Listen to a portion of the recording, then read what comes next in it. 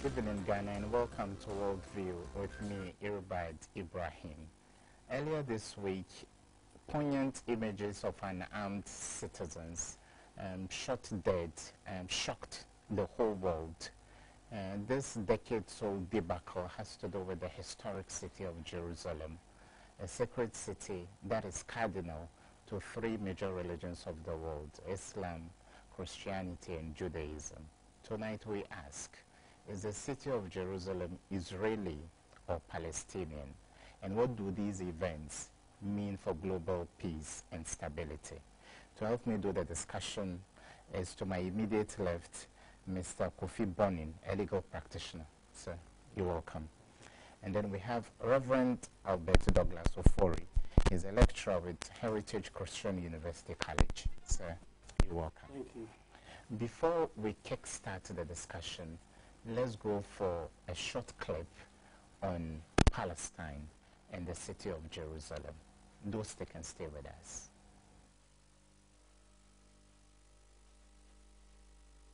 Zimmer to break decades of U.S. policy and recognize Jerusalem as the capital of Israel. Israel's Prime Minister Benjamin Netanyahu welcomed the decision, saying it reflected that the Jewish people have had a capital for 3,000 years and that it is called Jerusalem. But the move upset the Arab world and Western allies. The decision was popular with many conservative and evangelical Christians who voted for Trump and Pence. Mr. Trump acted under a 1995 law that required the United States to move its embassy to Jerusalem. But former President Bill Clinton, George W. Bush, and Barack Obama consistently signed waivers. Jerusalem is a city sacred to Judaism, Christianity, and Islam, and each religion has sites of great significance there. Jerusalem has been fought over for thousands of years by its inhabitants and by regional powers and invaders including the Egyptians, Babylonians, Romans, early Muslim rulers, Crusaders, Ottomans, the British Empire by the modern state of Israel and its Arab neighbors. Israel regards Jerusalem as its eternal and indivisible capital, although that is not recognized internationally. Palestinians say East Jerusalem must be the capital of a future Palestinian state. Jews call the city Jerusalem, and Arabs call it Al-Quds, meaning the holy. At the heart of Jerusalem, Old City, is the hill known to Jews as the Temple Mount and to Muslims as Al-Haram al-Sharif, or the Noble Sanctuary. It was home to the Jewish temples of antiquity, but all that remains above ground is a restraining wall for the foundations built by Herod the Great. Known as the Western Wall, this is a sacred place of prayer for Jews. Within yards of the wall are two Muslim holy places, the Dome of the Rock and Aqsa Mosque, which was built in the 8th century. Muslims regard the site as the third holiest in Islam after Mecca and Medina.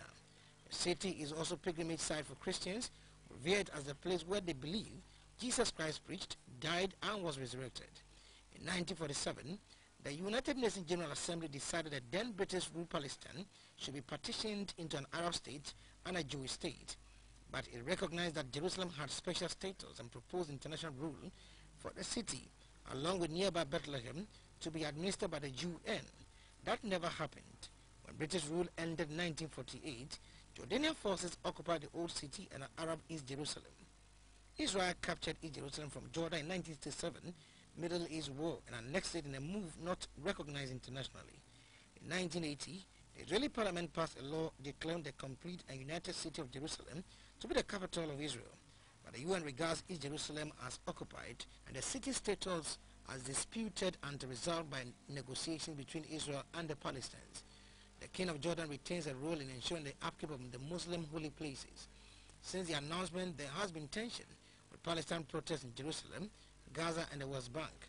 The protests culminate on May 15th, a day Palestinians traditionally lament homes and land lost as Israel was created in 1948, given extra significance this year because it falls on the day after the U.S. Embassy move. You're welcome back, and tonight we ask, is Jerusalem the capital of Palestine or of Israel? Counsel, I'll begin with you. This sacred city has been the reason for so much bloodshed. The Crusades in medieval times and in recent times, and the wars we've seen over Jerusalem. What makes this city so unique and significant? Thank you very much for the opportunity. Viewers, we are happy again to be here. Jerusalem Well, we can only talk about the little maybe religion that we've done and the little history that we know. From biblical times, we know the value of Jerusalem. We know how Jerusalem has been very pivotal to Israel. We know about the Jewish history and the way they had to come from the wilderness and come to the holy city, as it were. And all that has gone on. I remember when we were doing BK, we had this from the institution of the monarchy to the fall of the Northern Kingdom and all of that. You know, Judah and Jerusalem itself. How Christ himself also had prophesied about the fall of Jerusalem. Okay. But you see, life as it is, it's a moving situation. Okay, from the clip that we had, the reference is made to what the UN came about 1947, declaring Jerusalem or Israel, creating a Palestinian and then an Israeli state. Yes, sir. With Jerusalem as a central part of that. We have part of it, the what do you call it, for the Jews themselves, and then part of it for the Palestinians, especially if you look at what happened in the 1967 war. Okay. It's a very delicate situation for Christians, for Jews, for Muslims. And I think the UN tried in a manner, in some diplomatic manner, to try and create a situation where the people would have coexisted. Indeed, if it is the third holiest site for the Muslims after Mecca and Medina, the question you start asking yourself would be, what will be the first holiest site for Israel? Okay, what will be the first? But it appears that Jerusalem is their holiest. So it's a very interesting thing. And how to carve something that can create a situation where the three of them, Christians, Muslims, and Jews, can live together. I think that is the core. And you see, the reality is today, whether that has been achieved, and whether given the volatile situation in the Middle East, we need to maintain this way or move forward. What do we do?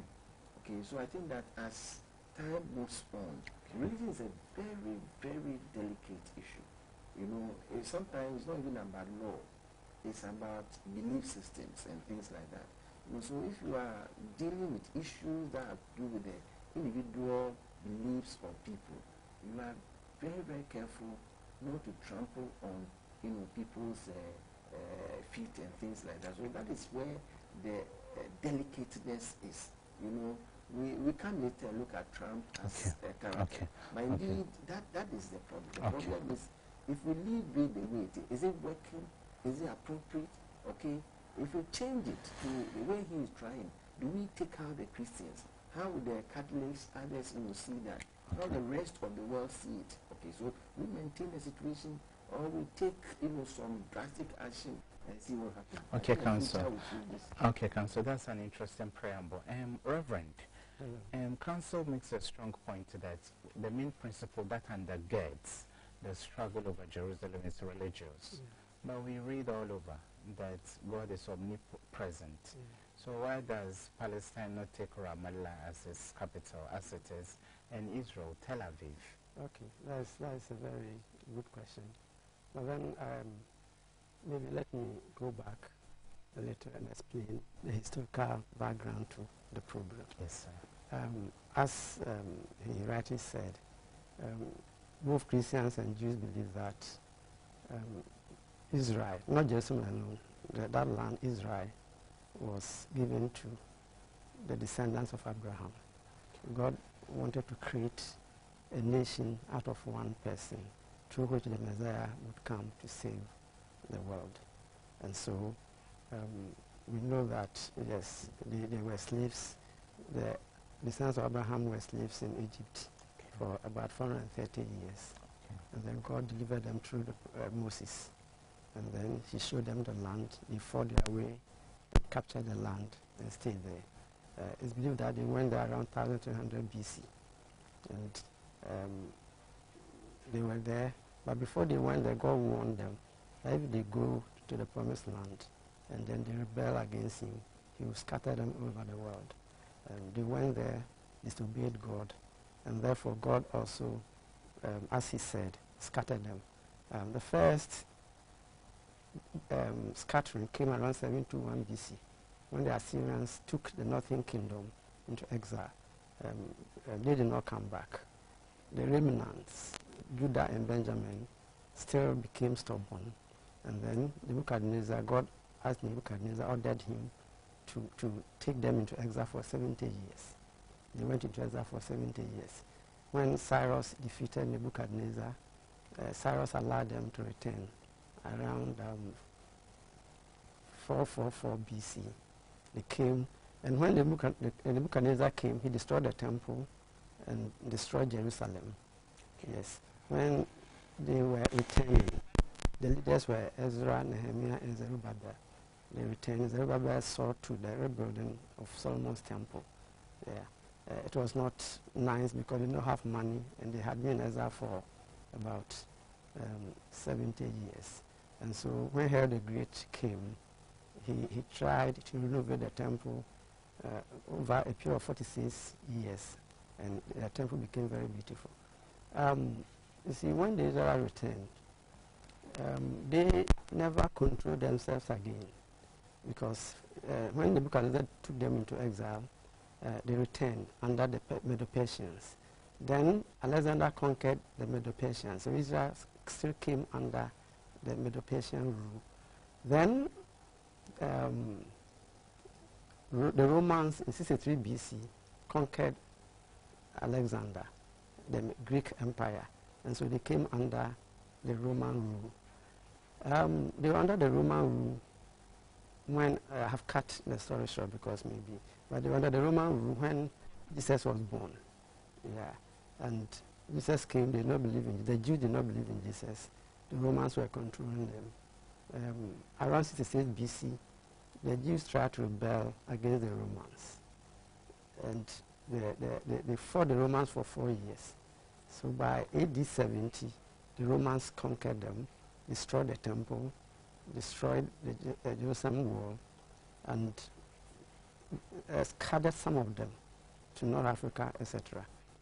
They tried another rebellion around 132 to 135 AD, and the Romans got angry, and they scattered them more, and then they prevented them from rebuilding the temple. The Jews believed that so long as they had a temple, then God was with them. And so the Romans prevented from rebuilding the temple. The Romans ruled Palestine, including Jerusalem, for about 539 years, from 63 BC to 476 AD, when the Romans themselves were defeated by the Germanic tribes, etc. Later, when Islam came to the scene around 622, Islam also conquered those who were controlling Palestine at that time. And so Palestine and Jerusalem came under Islamic or Muslim rule for some time until the Crusade Wars. As the Crusades were able to conquer the land for just about, maybe let's say 100 years, not up to 100 years. Then the land came under Muslim control again. And then the Muslims controlled that land. So the Ottoman Empire. Ottoman Empire, good. When the Muslims took over the land where the mosque was, the Romans prevented the Israelites from rebuilding the temple. And so when the Muslims took over, they decided to put up their mosque at the very place where the temple was, the temple mouth. Yeah, 2 mosques were built there, the Dome of the Rock and then Al-Aqsa Mosque. The Muslims also believed that when Muhammad was going to heaven, he passed through the very place where the temple was. Surah 17, chapter 17. Yeah, 1 to 3. Yes. And so when the British conquered the Ottoman Empire during the Second World War, Palestine came under British control. And then during the First World War, 1917, Then when the Romans, the British conquered the Ottoman Empire, and then they took control of Palestine around 1917. The Ottoman Empire controlled that land for 400 years, 1517 to 1917. Then the Second World War came, and when the Jews were persecuted, Germans tried to, they killed about 6 million of them. In the Holocaust. Yes, and so the world felt sympathy towards the Jews. And so, as my brother said, the UN around 1947 decided to create 2 states, one for the Jews and then the other for the Palestinians. The UN said that they wanted to make Jerusalem an international city, so they were not prepared to give it to any of the protagonists or the 2 factions. The Palestinian Arabs refused. They decided that they will not agree. And so around 1948, 1949, there was some skirmish war, let's put it this way. Reverend, yes. We appreciate the historical antecedent, yes. and I believe, given ample time, you would take us through history up to Yom Kippur War. But, Council, I'll come to it, and we look at UN conventions and all that. We are Ghanaians, we own this land. Yes. Do you own a piece of land because of how long your ancestors have controlled it, or because you are on it currently? Very difficult question. Very, very difficult. You use a Ghanaian scenario. Those of us in Ghana, we know our ancestors migrated to this place from maybe old Ghana. That's why maybe we went for the name. Yeah, when we came here, well, we don't know whether there were some people who were living here or not. Then we've been here since over 1,000 years. And that's the problem in Palestine. Then those Palestinians were born there, they've lived there for over 1,000 years. Another group of people come and then they say that this land was for our ancestors. Though the truth with the Israeli problem is that although at the time that the Muslims were controlling the land, some of the Jews were still living on the land. You see, so they did not leave the land completely. They were still living there. Okay, Reverend, I'll come back to you. Yeah. And Council, Reverend has given us a history. Where do UN conventions come in, and how are they binding on the 2 factions to ensure peace and live side by side as neighbors? Yes. You see, the problem is, after the World Wars, the first one, the League of Nations, and then we have the United Nations after the Second World War. Yeah.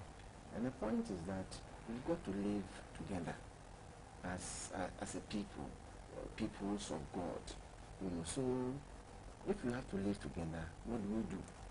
So that the UN, as a body at the time, that was universal in nature, comprising almost all nations, you know, at the time, at least those who were independent. It was felt that you needed to come up with some arrangement, some understanding that could have some binding effect, so that you could live together. All UN resolutions and whatever they come out, conventions, I think that's the basic thing. Yes, sir. How we can live together and then have some binding force to ensure that whatever resolution, whatever convention that is there, you could implement it. But you see, the truth of the matter is that at the time, after the Second World War, when you had these superpowers, yes, sir. then the point was that if you could have any resolution or convention or whatever that could be backed, by some force, then these superpowers must, to some extent, agree. If you don't agree, then you're going to have a problem. And that is why with the UN, you have the permanent security members. And if the thing is that if one of them, any one of them, is not satisfied and then decided to veto whatever, then it means that, okay, we have to leave it there, at least for peace. Nobody wanted a third World War. And so that has been the situation. Otherwise, if the UN felt that, look, you have these Muslims who have been there, you have the Christians, you have the Jews themselves, So if you have a situation like that, how would you clearly say that, look, let's give it to the Christians, or let's just give it to the Jews, or to the Muslims? And you realize that you could not, at the spur of the moment, just be able to single out one country or religion, whichever way you wanted to look at it. So I think that at the time that thing was done, it was something that was felt to be conveniently acceptable. Okay. All right? Yes, sir. And when you have a situation like that, Israel had always, had very strong American support. And it had appeared that all these years, because America became extremely strong after the First and Second World Wars. So if America supported you, then it was like, you had a godfather who was so strong, and so sometimes you could also show your muscle. And I think that has been what history has taken us to after this time. If America were not there, then you will start asking some questions, whether this particular UN resolution will be binding on Israel, or how Israel will react to that. Okay. But you also know the Jewish, lobbying and strength, money, intellectual ability, and all influence in the U.S. Yes, sir. Okay, so there are a lot of scientists and inventors who are of Jewish, and they have a very strong, influence in Israel. Yes, sir. So given all of that, the point really is, what do? You take the Palestinian situation. This is it's a religious matter. Yeah. So sometimes when you are talking, you have to also understand religious sensibilities. I'm a Christian, but I know that this matter, the way it is, you need to be very careful in terms of the pronouncement that you make. Okay. So you see, yes, one will say that, okay, if you look at it, why don't you, if I say, why don't you give it to the Christians? There's also, why don't you give it to the Jews? Or why don't you give to the Muslims? If all of them have had some real interest in that, it is reasonable internationally, yes, to have a diplomatic arrangement that will keep the three, together. Right now, the Christian side of it is not so strong as the Muslim and Jewish, thing.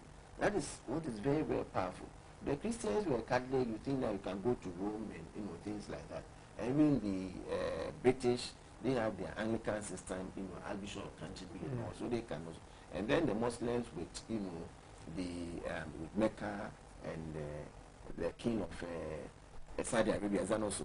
So when you have a situation like that, so it's like, how do you create a balance? You cannot straight away say that, okay, the UN has said this, and you want to see to its complete, implementation. So we are in a kind of quagmire, yes, right?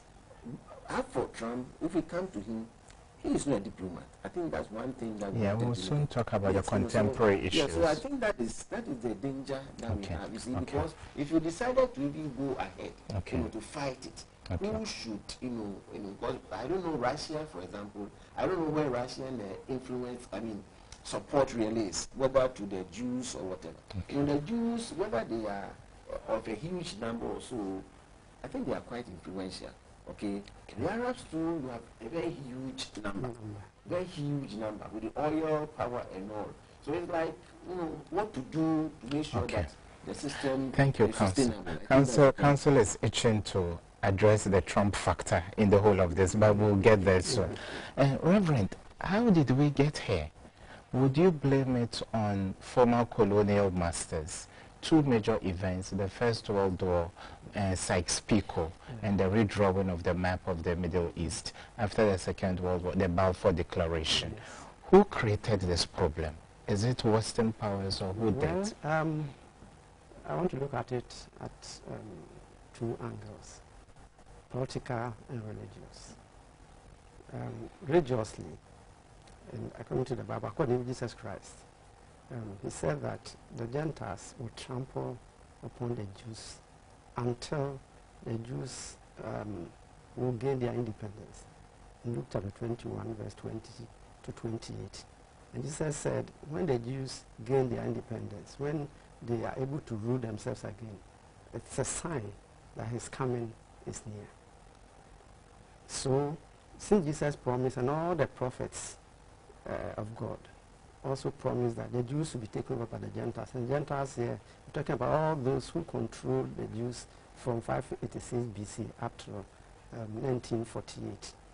Yes, so religiously, Christians and the Jews believe that Israel is going to be restored. And most Israelis believe that the restoration will be that they will conquer all their lands. Not only, so they still believe that even the land that has been given to the Palestinians was given to them wrongly, because the land belongs to them. That is that side. Then the other side is political. Can we say the hand of God was in it? Or UN decided that, okay, we needed to bring peace, and therefore let's divide this land. Then let's ask ourselves whether what they did, has it brought peace, or we still have problem? Then the other side of it is the Jews. Currently, their population is about 20 million worldwide. American Jews alone, they are about 10 million. The Jews that live in the other half in Israel today, they are about 7 million.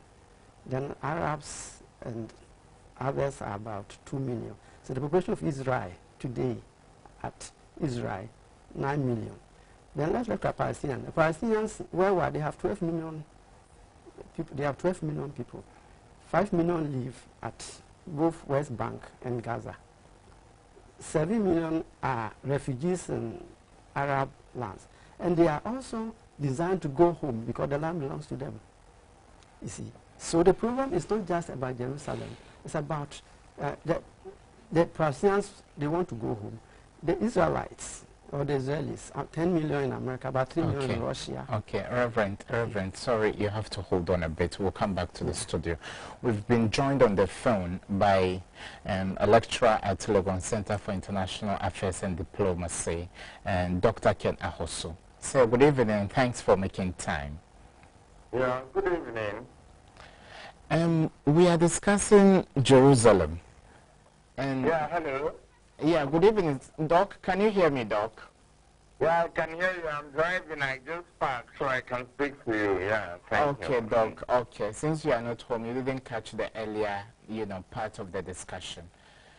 Jerusalem has come up for discussion, and we are asking today, whose fault is it that we've gotten where we are today on the issue of Jerusalem? Well, the issue of Jerusalem has a long-standing history, and it is this history that divides the Jews, and for that matter, the Muslims. The Jews claim, those that are aspiring to Zionism believe that Abraham actually paid for the land of Canaan, which includes Jerusalem. And for that matter, there is a receipt that they hold from the ancient times till now, and they have been displaying this receipt that their ancestors actually bought the land. Now, when Israel was created after the Second World War, Jerusalem was not part of it. It was Tel Aviv that was the capital of Israel. But then during the 1967 war, that the Arabs attacked the Jews, and they almost overran Israel, but eventually Israel overcame them. Israel sees a number of lands, and these lands, a part of it is Jerusalem, part of it is the Golan Heights. And according to international law, or modern international law, these lands are illegally occupied. But then Israel still stands by that Abraham agreement that they have bought the land, and for that matter, the land belongs to them. And the issue that we have today was that this has been a contentious issue in international relations and world politics. And the two sides have claimed Jerusalem as their bona fide capital. The Jews believe that Jerusalem should not be divided, but then the Arabs or Palestinians believe that Eastern Jerusalem should be their capital. And this has been on the negotiating table until Trump came, and then passed this resolution. Americans feared that they are moving their embassy to Jerusalem. So for that matter, they are recognizing Jerusalem as the capital of Israel. Doc? And it's a contentious issue. A number of states have recognized it, and a number of states are against it. Doc, with the carnage we've seen in the past few days, would you say this move by Donald Trump has nailed the last coffin on a two-state solution to the crisis? Well, what I would say is that unfortunate as the carnage that we've seen, the violence that we've seen, and the destruction that followed, unfortunate as it is, I think that the issue should not be so much attached to the carnage, but the substantive issue should be looked at. That is the contention of what? Jerusalem as the capital of the two sides, Palestine and Israel. The violence that came with it can be dealt with separately as violence. But then the issue remains, had there not be any violence at all, the contention of where Jerusalem belongs to would continue to be. But then, so in order to move forward, we must not mangle the violence issue or add it to the substantive issue that it is. If we are going to treat the violence, we should treat it separately and treat the Jerusalem issue also separately. So what I think is important here is that lots of countries, even Western countries like Great Britain, which are very close to Israel, have said that these issues must be left for what? Bipartisan discussion. That is that the two sides must discuss it and eventually come to an agreement. But that it should not be supported by United States the manner they have done.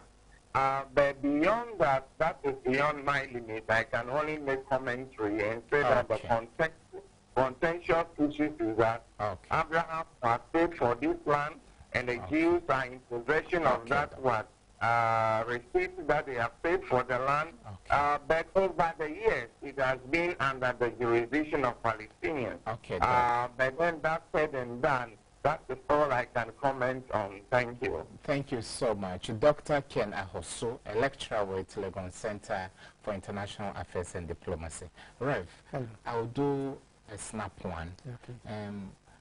Do you think he mentioned Zionism, and Benjamin Netanyahu has not budged in his entrenched position. Is Judaism one thing and Zionism another, an uncompromising political movement? Zionism is maybe an adjective that's the word used to describe the policies of the Israelites. They are people over the years, wherever they found themselves, they are separated. Everything that they did, their religion, their way of life, their culture, whether they are in America, any part of the world. And so it appears they are distinct people, and that's why people describe them as Zionism. They think they need to protect the land that God gave them.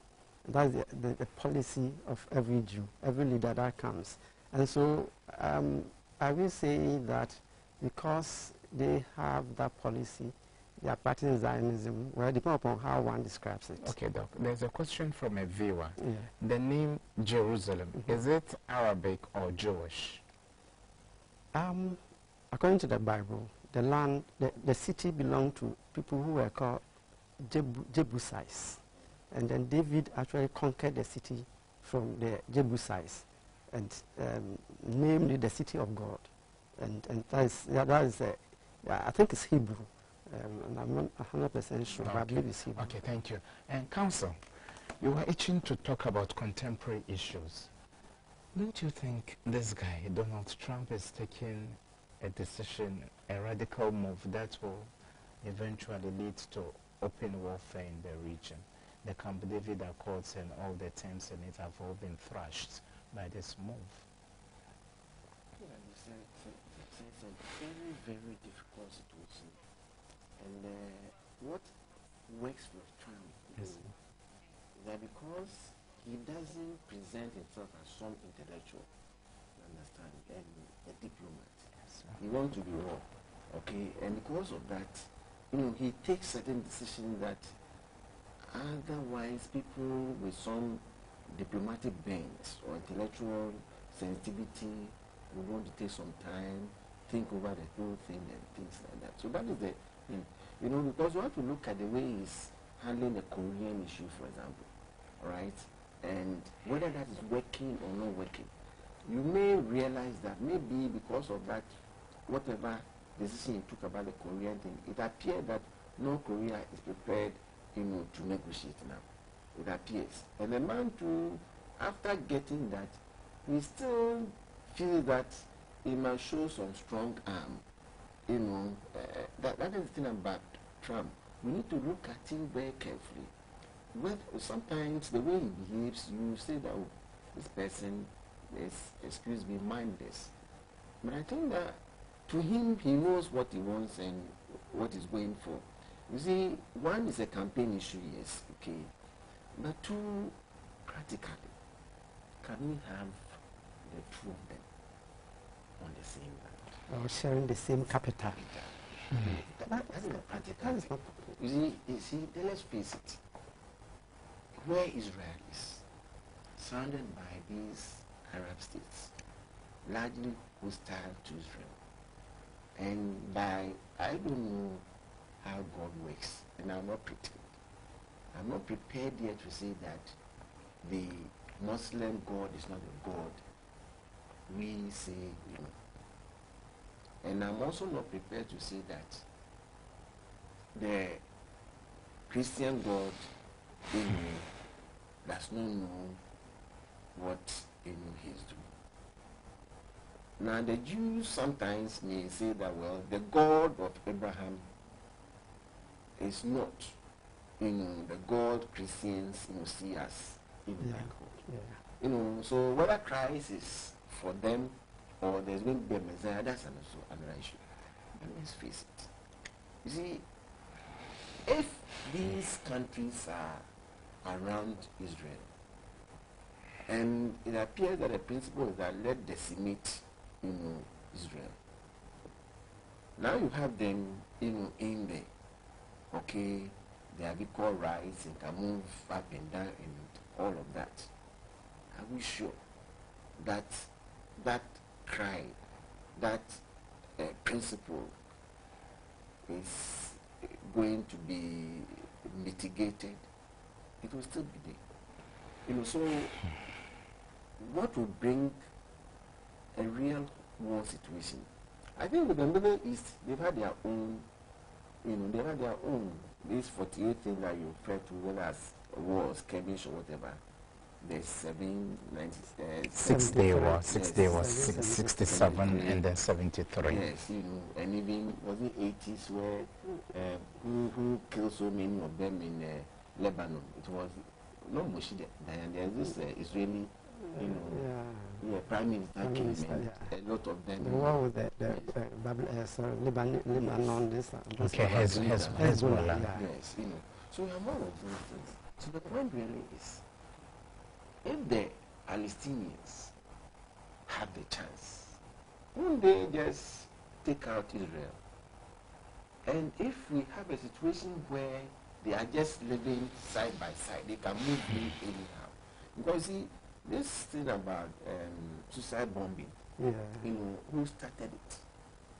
And if you look at the Israelis, the issue of suicide bombing, I don't think that they are very much into that. But they know how to protect themselves. So I think that if we want to do something and say that, okay, we want peace, is it possible to create a separate state?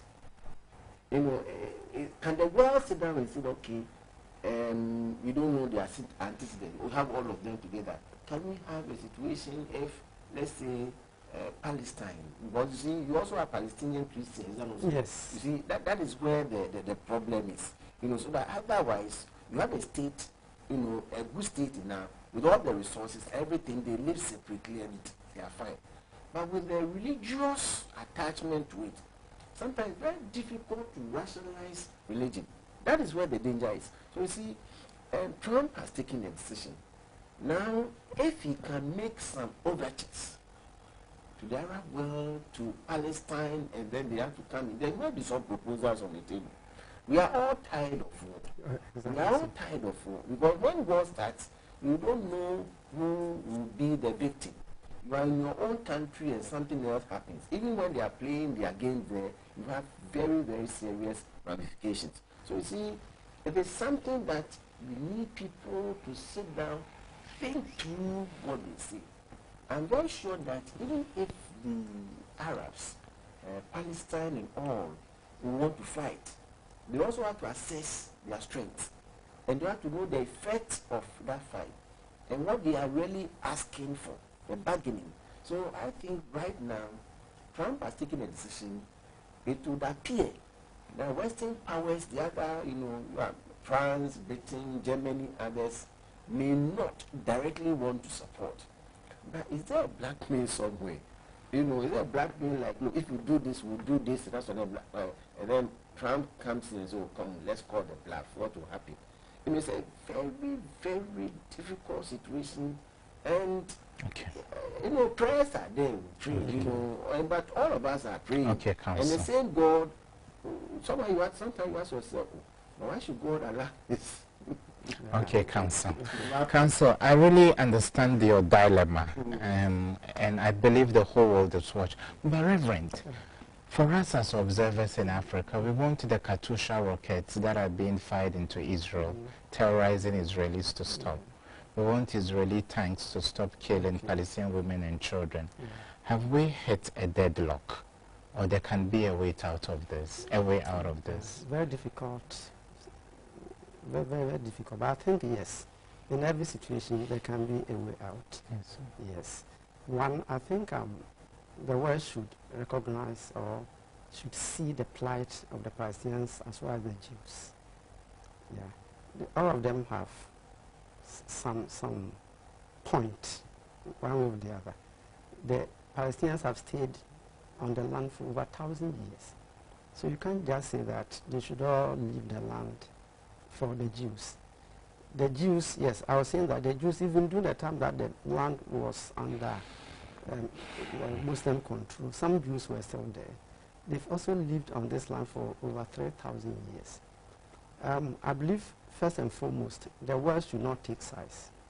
I think the problem is still there, and we can't solve it because the world has taken sides. Yes, that's the problem. Yeah. I remember in 1973 when Africa broke diplomatic relations with Israel because of the 73 war. At that time, Israel was able to capture the whole of Sinai in Egypt, and then they were crossing into Africa. And then the whole Africa broke. So Dr. Nkrumah too was seen as an anti-Semite, or he was pro-Israel, Dr. Kwame Nkrumah? Yeah, at that time, I don't know much because I was young, but I knew in the 70s, Israel had an embassy in Ghana. And it was shut down? Yes, during the 73 war. I think Achampong was then ruling, yes. And so it's like the issue, the Jerusalem issue. Certain countries are saying that, oh no, we are not going to move our embassy to Jerusalem because the land, yeah, but the land was divided. If not the East, why not the West? So that at least Israel will know that, oh, some people also support our cause, you see. But if they say that, oh, we are not going to move to Jerusalem at all, then I think they are wrong. Because when UN divided the land, they gave Western Jerusalem to the Israelis, and then the Eastern to the Palestinians. Therefore, legally, Western Jerusalem is for the Israelites, according to the 1947 agreement. Yeah, so at least if you can, if you want to solve a problem, you have to befriend those people who are fighting. Reverend, symbolically, what Trump has done, will it call for the Judaization of Jerusalem? Will all other races be pushed, gentrified out of downtown Jerusalem? They are there, but Israel is controlling them. And in 1980, Israel declared that Jerusalem is their eternal capital. And I think they said the parliament, there's a law that no leader should change what they've done. You see, so now no Israeli leader can come and reverse what they are doing now. For Jerusalem, they believe that that is the city that God gave to them. It's a spiritual city. Even they are also trying to put up the temple again. They believe that they have to put up the third temple before the Messiah comes, because the Jews are still expecting a Messiah. They do not believe in Christ. Now, the Muslims, as my brother said, believe that where their two mosques are, the third holiest shrine in Islam, and then they will do everything to defend that. Yeah, and so the problem is the world should not see what Trump did as something that if we want to create problem out of what Trump has done, then the problem will come. But then if we decide that, okay, since Western Jerusalem is for the Israelis, why don't the world recognize that? And then maybe if Israel, they want to move their capital there, or they declare their capital, why can't the embassies move to Western Jerusalem? And then negotiate with Israel so that they will also release the Eastern Jerusalem to the Palestinians. Then there will be peace. But when we are attacking them, we are saying that we are not going to recognize Jerusalem, when many resolutions are always passed to attack the Israelis, then they are putting up defensive posture. Okay, Reverend, our viewers back home are interacting with you, the panel. Yes.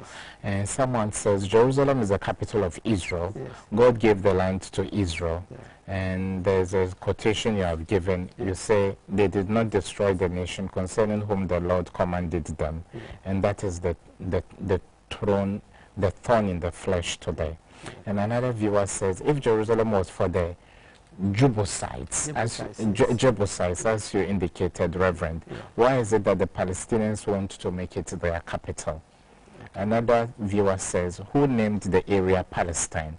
Is it the Romans or who? Yet again, another one. If Jerusalem is not the capital of Israel, then we have to rewrite our history, including the Holy Bible.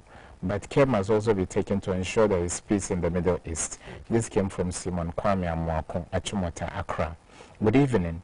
In my opinion, Trump lacks diplomacy as a leader. He is simply an Islamophobian. This came from BB, Accra. And another says, I'm very happy to see Kofi Bonnie. Greetings to you all. Reverend, I'll come back to you pretty shortly. Counsel, what is your reading of the posture of the leaders on both sides? BB, Benjamin Netanyahu for Israel, and Mahmoud Abbas of the Palestinian Authority. Are they adding to the combustible mix, or you think they are playing the right role to see an end to this crisis? Well, this is really the Labour Party and Isaac Shamel. No, there was one other. I don't know if he died. Is it Rabin? Maybe it was more like a moderate. Yeah, yeah, he was assassinated. Yeah. Yes, so, and the point is, the two of them have taken some historically traditional positions. Right? Ishaq Rabin, that was Ishaq Rabin. The one, the Israeli prime minister was assassinated. He was a bit. He was a moderate. No, he was formerly a general. General in the army. Yeah. There was one Sharon. Ariel Sharon. No, that was a Labour. Ishaq Rabin was the one who was assassinated. Rabin, I guess, was for the he was not for the Labour Party. Yes, but he was for the Labour Party. Okay. The name really came. Okay. You see, if you look at Netanyahu, he has cut some niche for himself. That he knows what Israel wants, and he will give them that. And that's why I guess they call it BB. They call it BB. So when America did what Trump did that, his response that you shown that you are a true friend. Yeah. That was his response. You know, so elated by that. You know, so when you have two leaders who feel that historically they have to stand by what they think is in their nationalistic interest, then you have a problem. You have the force, you know, Russia may be there, Germany may be there, but really the real force is America. Yeah. And you have American president who also comes in and says that I'm not a diplomat. This is the way I see it, and let's do it. Sometimes you take that raw person and you think that he's taking a very wrong decision, but may end up a decision that he didn't take so much time to think of. That is something that maybe the world should have, you know, considered. Okay. You know, so right now, Netanyahu feels that the time has really come. And I'm sure from the way he's posturing and all of that, if tomorrow he leaves office, you will think that what they wanted to achieve, they've gotten it. You see, by the end of the day, I think that both of them must take some extras. They must look at their people, the nation, and look at their God, and sit down and solve the problem. You see, as Reverend said, we have very difficult problems in the world, but it takes human beings to resolve those problems. Why? I mean, we are human beings. Excuse me, say we are not animals. Yeah. So even if it is the case that God has given us, and we take our prayers and fasting and all of that, tell God that God, this is the conundrum we find ourselves in. So we are praying for the next 40 days. You give us a sign, give us a way out, and let's do that. And we are doing that for the interest of our people. Because see, I do not think that in Israel, you know, declaring Jerusalem as their eternal capital and moving its political, diplomatic, you know, headquarters there, will get something extraordinary that they will never otherwise get it. And I do not also think that the Palestinians now come to, whether they're occupying it or they will also be making something extra that otherwise they wouldn't make. This is all about religious sometimes fanaticism and all. Okay, so if they sit down there and say, look, it's about people, it's about human beings, it's about God's children, whether we are Jews or Christians or Muslims, we are all God's children. So why don't you sit down and resolve this matter? So I think that they must take that position. You see, because otherwise, I think they will be amassing, you know, weapons, you know, build up. Look, let's see when we can attack and fight. And sometimes you see that you fight and then you are losing, okay, and people are dying. And what is the essence in that? So I just think that, yes, the two leaders, because if you tell it now, it's very, very clear to him that this is what you have asked for and you have gotten it. Okay. And it's happening on the day that they thought that, yes. So I think that's the way I want to do Reverend, Counsel and Reverend, I decided to take quite an unbiased position because everybody knows my career background. As someone handling diplomats, I handled 2 Palestinian ambassadors. Okay. So I'm trying to put my biases, diplomatic biases aside. Reverend, the Gaza Strip, with a population of about 1.5 million to 2 million, the size almost of Accra, or half of it, it's like an open prison, the largest prison on earth. You can import cement, basic goods like fertilizer. Don't you think strangulating them further could lead to a third intifada, another upheaval that could cost the lives of many? Okay, that is possible. But I remember about 10 years ago, Israel opened up, and that led to suicide bus bombings. You see, so the blockade is not, it was not just done because Israel wanted to blockade them, but then because when they were, at that time, most Palestinians were working in Israel. They were living together. Israel wanted to open up, but then because they were still fighting for the land, they did not accept the gestures that Israel was making at that time. Then another question is, why is it that Egypt will not also open up for them? because do you understand? Oh, yeah, because the other side, yes, the Sinai, they share border with Gaza Strip. Gaza Strip. Why is Egypt also opening? Because Egypt is also, Egypt has also closed the border. They don't allow them. Because sometimes when they allow them, because they are still fighting, they don't understand why, they don't understand why their land should be divided. That's the problem. They think Israel has no right to exist. You see, and that's why Israel is also taking defensive position. And so if the two can come together, as my brother was saying, and then sacrifices ought to be made. Yes, at least there has to now. If maybe Palestinians will give up Jerusalem for peace, why should they give up Jerusalem for peace?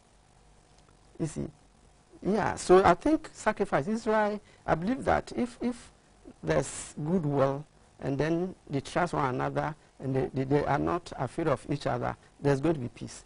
But so long as the tension is there, doesn't matter whether Trump has moved the embassy there or not. Yeah, but if the trust is there and they trust one another, I believe there's going to be peace. Okay. Yes. Council, let's widen the spectrum of the discussion to bring in regional and international forces. Turkey has come out to speak strongly against what has happened. Iran has got stooges or proxies in the region, Hezbollah and others. Where would we move from here? Yes, and I think that is the other crucial problem. You see, Israel, in spite of the American support and whatever, sometimes rather influences American or Western, attitude towards them. But the Palestinians, it will not appear that they take the decisions largely on their own. The Iraqi and the Iranian interests, very, very strong. Okay, Turkey, I wouldn't be so much bothered about Turkey. Turkey says things and it's more moderate. To me, it's more reasonable than this Iranian, Iraqi, Syrian attitude. You understand? So when you look at it from that angle, and those are countries that have clearly declared that Israel is not a state or must not exist, and they will do everything to eliminate Israel. Now, if even in Lebanon, we know the crisis there. If indeed Palestine itself can decide that, look, we want to go it alone and ignore the influences that are coming from our extreme Arab, partners or friends, I think we can have, peace. You see, but this attitude that, look, that country there is an evil state and might be destroyed and whatever, Israel will not take it kindly. And because of the 48, whatever, let's call it war, and then let's have the 7 and 73 thing, Israel appears to be, fortified. That, look, these are states around me, bigger than myself, huge numbers, but maybe in the force that I think support me,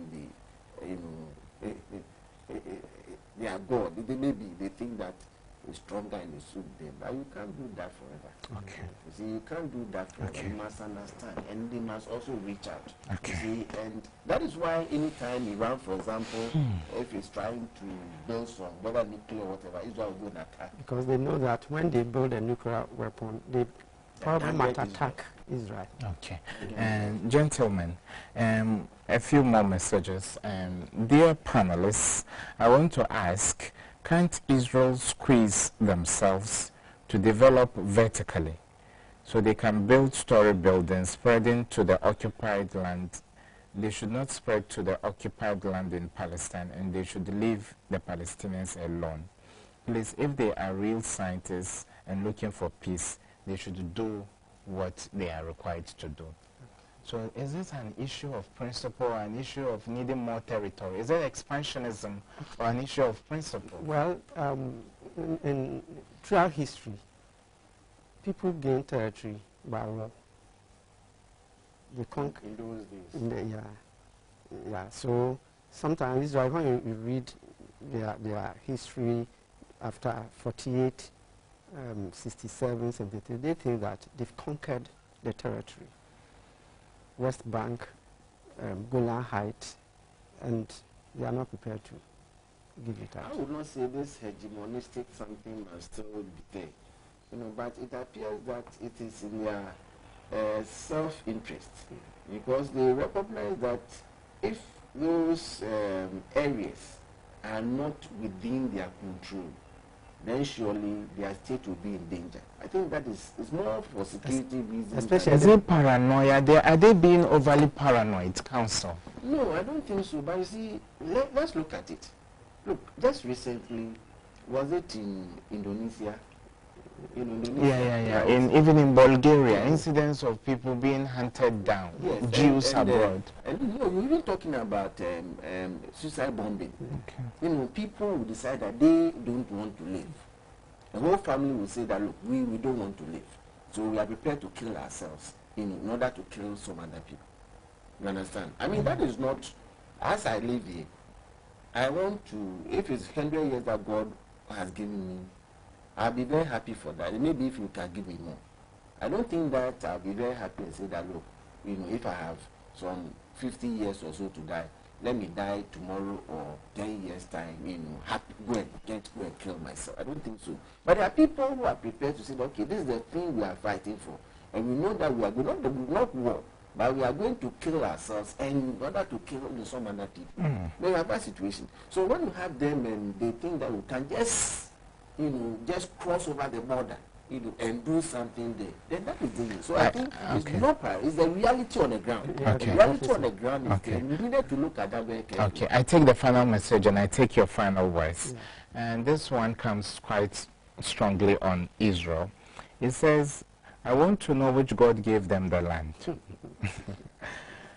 Have you seen God give land to any people before? The Jews are selfish and greedy, and they are trying to be smart by brainwashing the world with the so-called God, quote and unquote. It is time for us to reason. Gentlemen, right from the get-go, you admitted this is quite a sensitive issue. And so we are treading quite cautiously. What is the best compromise either factions can make so that we see lasting peace? This should be your final words, sir. Yeah, I think they should put the land aside and try to develop a better relationship between them. Then they will go to the land. You see, I mean that if they are good friends, they can sit down and then decide what they want to do. As I said earlier on, there should be trust between the Jews and their Palestinian neighbors. They live together. They've stayed there for a very long time. And so if they trust one another and they believe that they are not afraid of one another, and then they think one has no intention of destroying one another, then the sacrifices will come.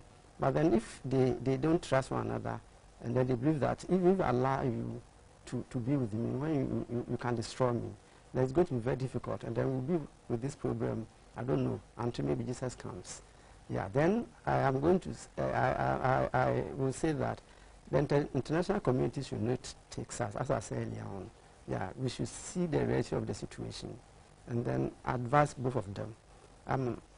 The Palestinians are receiving a lot of support, monetary and military arms, etc., from maybe other sources. They have to stop that. And then those who are also supporting Israel should stop that. And then they should call, as they were doing some, maybe do after Camp David, there was another peace accord in Norway, I think. So if they, Oslo, yeah, if they can revive that, I believe it will help solve the problem. Okay. Whatever be the case, war can never solve the problem. Okay. Council, when all is said, what gets done? You've done a good diagnosis. What are your recommendations in terms of compromises? It was Shimon Peres that I was talking about. You see, I think the father of Islam, if I'm not mistaken, should be Saudi Arabia. If that is the case, Saudi Arabia is moderate. Those statements that we hear from Syria and Iraq and Iran, we don't get it from Saudi Arabia. Though Saudi Arabia is not happy about this. So Saudi Arabia should play a role. Turkey should play a role. And then let's talk to Syria, Iran, Iraq, to understand that Israel must exist. Once that one is there, you have to sit down there and resolve the matter. If it's the same God that we are all cleaving to, the God of Abraham, the God of Christianity, and Allah of Islam. Our God will have to sit down. If there are three, that will be blasphemous, not so. Then they have to sit down there and in their realm give us a way forward. Because if you don't do that, this thing will be there. You see, there are states like Africa and others that may think that maybe Israel is being right. But if you take the other, we go and support them, then we are at risk. You know, so they will be very careful. And sometimes, whether you want to say that people are being a bit cowardly or hypocritical about that, because the whole of Africa decided, okay, let's support Arab against against Israel. Meanwhile, the problems we are facing, problems of oil and all. So I just think that let's have some level-headedness, sit down, get country, sit together, discuss the issue, make some real sacrifices. Let's make sacrifices. Let's go there that want to solve the problem, and let's solve it, right? If it is if God is speaking, then let's see the language of God so clearly. Because this wars and whatever, I do not think that the God that we worship is also a God who is prepared to cause his own children, dying and being killed. And okay. The Holocaust. Okay, Council. We take our final tranche of messages. This viewer says, Jerusalem is like a wife, which cannot be shared. The land belongs to Israel. Another says, I'm still confused. Has Jerusalem just become Israel's capital? And this final texter, quite a mouthful, he says, I think that people should not attribute anything to God by saying that God gave me the land. Abraham was neither a Jew nor a Christian, but he was a righteous and upright person and obedient to God. In any case, it is the same Bible that says that God did not fulfill his promise to Abraham, Hebrew 11:13, and his descendants. Hence, this assertion that Jerusalem is for the Jews is not appropriate. We've had in the studios Mr. Kofi Bonin, a legal practitioner. Say thank you so much for making time. And Reverend Albert Douglas Ofori, a lecturer with Heritage Christian University College. Thank you so much, sir, for making time. All too soon, we've come yet again to the end of another edition of Worldview. Till we come your way next week with another edition. Stay blessed. And this program was put together ably by my producer, Celestina V, with a competent supporting team. Stay blessed and keep praying for Mother Ghana. Good night.